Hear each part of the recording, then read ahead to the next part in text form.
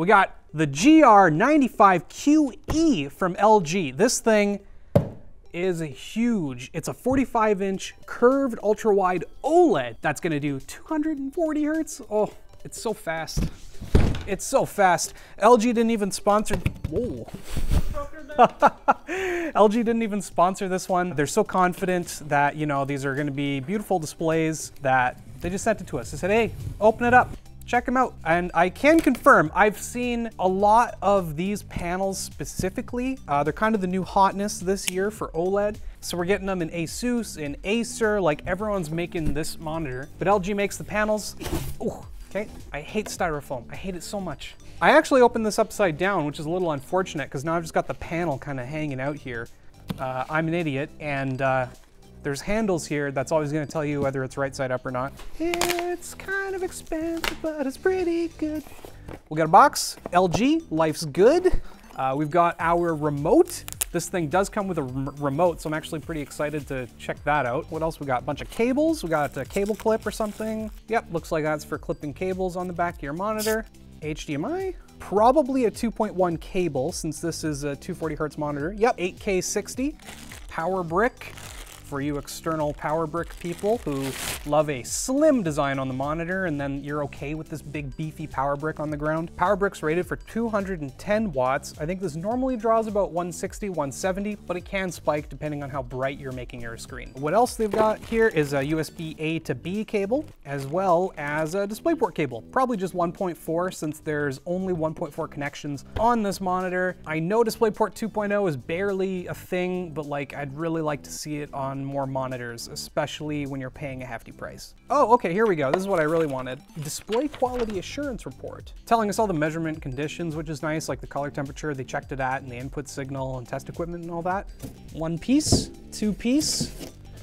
We'll connect our stand in a little bit here. It's a 45-inch display with a 21:9 aspect ratio. You're getting an ultra wide here, and it has an 800R curvature. So like the reason why this box is so thick is so that it can actually support the monitor's curved nature inside this box. We've got our stand, we're gonna put it together here.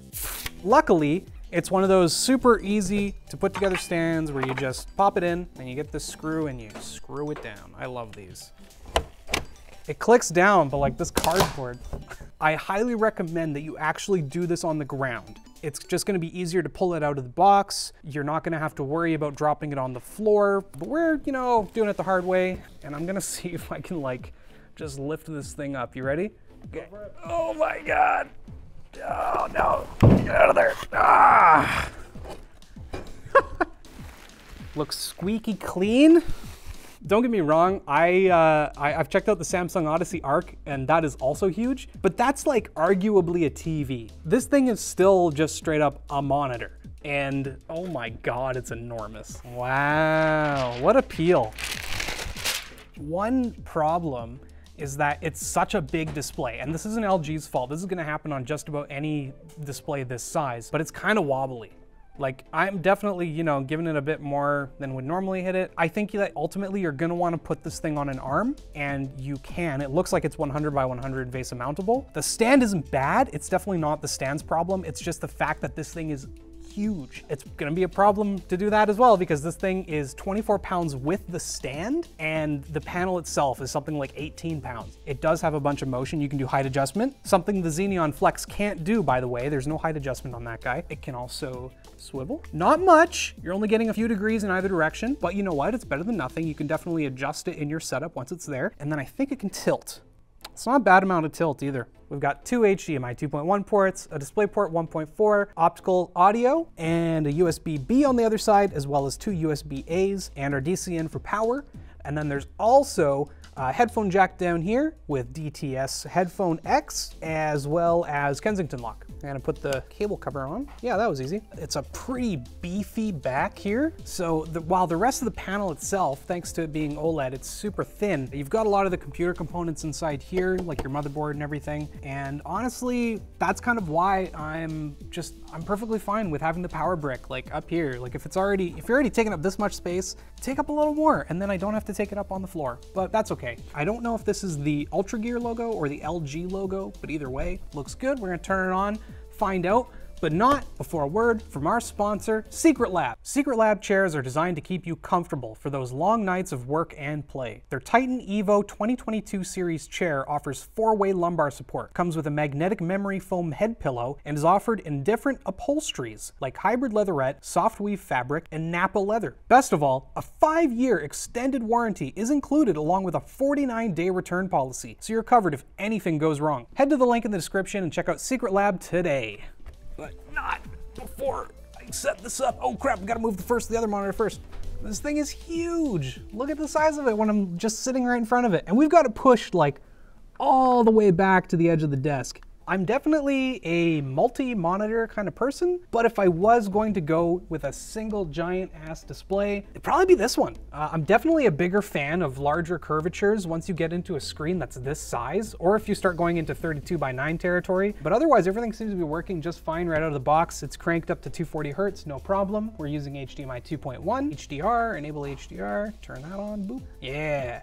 So now we got 10-bit color, high dynamic range. It lists 603 nits here in Windows. I don't think that's right. Their own specs say that it should reach about 1,000 nits of peak brightness in HDR, depending on what you're doing. It's OLED, so it's gonna have a 0.03 millisecond gray-to-gray response time, which is just absolutely insane. One of the nicest things about OLED is on top of the like super inky blacks that everyone loves, what you really want is that every pixel is a dimming zone. It's just, it looks fantastic when you're watching HDR content. Absolutely stunning. The only problem is that with an ultra-wide, YouTube doesn't have ultra-wide videos, so we're just gonna have black bars here, but you can see that they just look black because it's OLED. It just kind of disappears, and if this was a dark room, you'd hardly even be able to see it anymore. It's such a good feature that you don't know you want until you've actually experienced it for yourself. I want to try the remote. They've included it, pretty bare bones. You've just got like input, volume, brightness. Oh, actually having the brightness on the remote's kind of handy.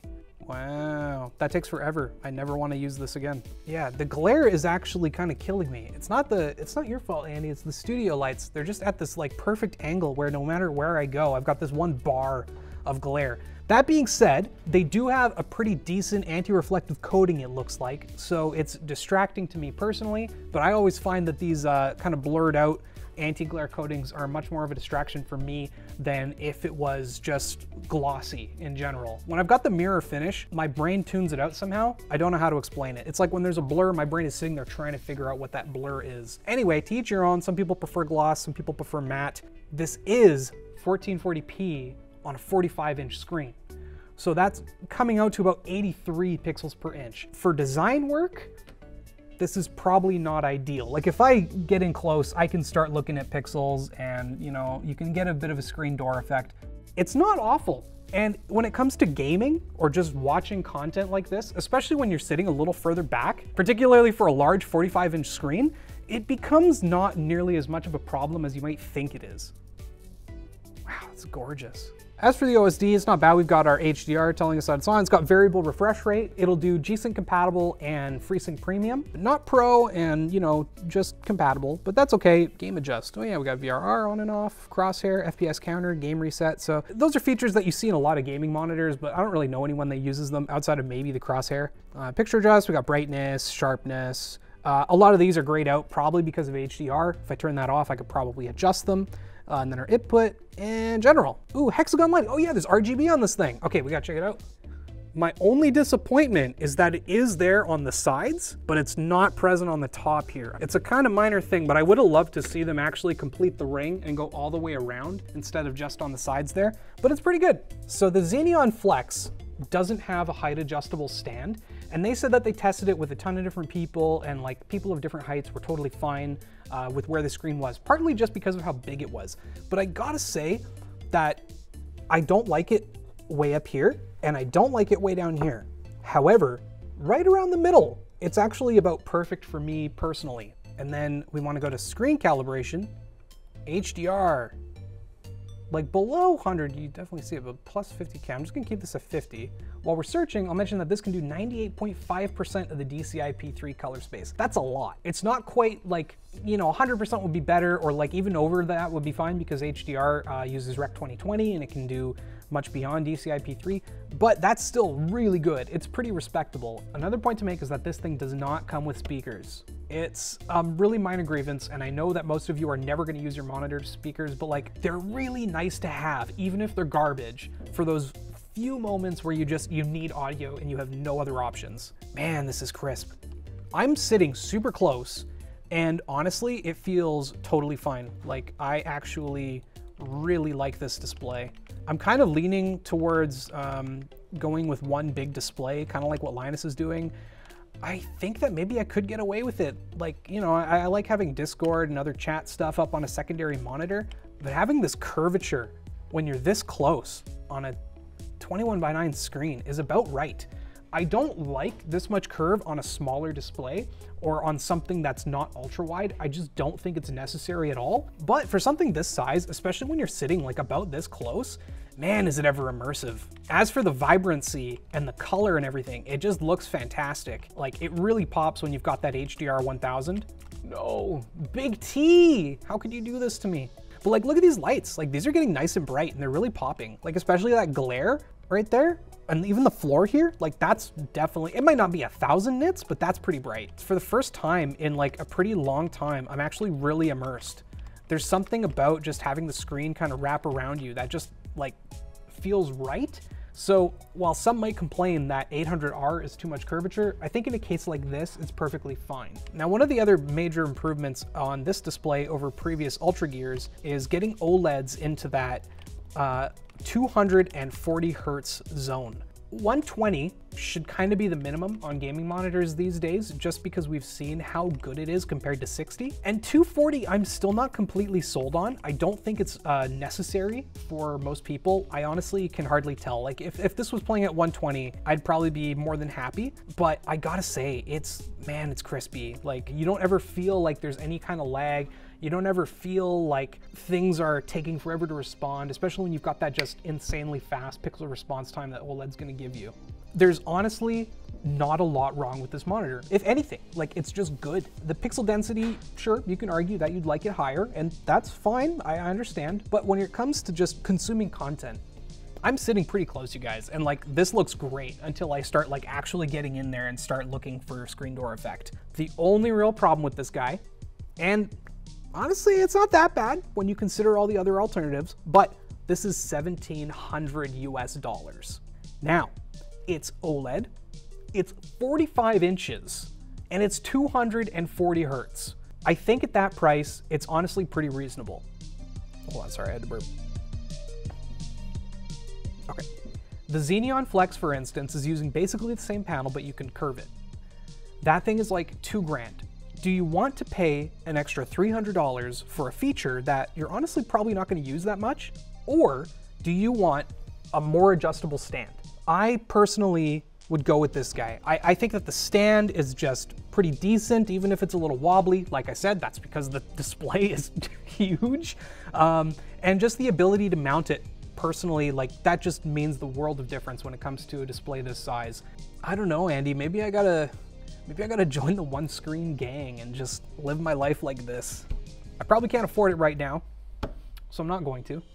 But for anyone who's looking for like a super crazy screen, I don't think you can go wrong with this. The only way you can is if maybe you're a graphic designer and you really should have a higher pixel density. Other than that, this thing is killer. Thanks for watching Short Circuit. If you want to check out another one, check out the Xeneon Flex. It's basically the same thing as this one, but it's got a really cool party trick that I don't know if it's worth the 300 bucks, but it's pretty sweet.